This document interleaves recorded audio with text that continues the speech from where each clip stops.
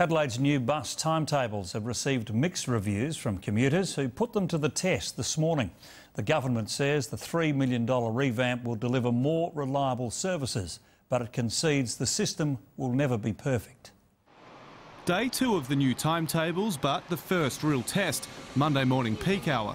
Seems okay at the moment. There for a while it was a bit shaky, but it's all been back on track for the last couple of weeks for my service. I work 9 hours a day, I've got 3 kids at home, and an extra 15 minutes to me is massive. Always improve on things, can we? This is never going to be a perfect system because it is mass transport. Up to 10 minutes have been added to some services to reflect actual running times, and auditors are keeping a close watch. How are they tracking?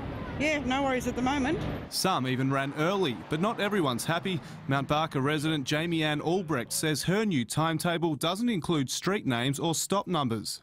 They've got that information on their screens, but we, the public, can't access that because it's too much information for us. Are we that stupid? Today also happens to be the start of school holidays. The big test will come when students return in a fortnight, but the government denies it was a deliberate ploy to ease the changes through. The timetables are normally changed every 6 months or every year, and they normally tend to be just after the end of the financial year. And after more delays caused by bad weather, bus lanes along Grenfell and Curry Streets should be up and running next Monday. Mark Mooney, 7 News.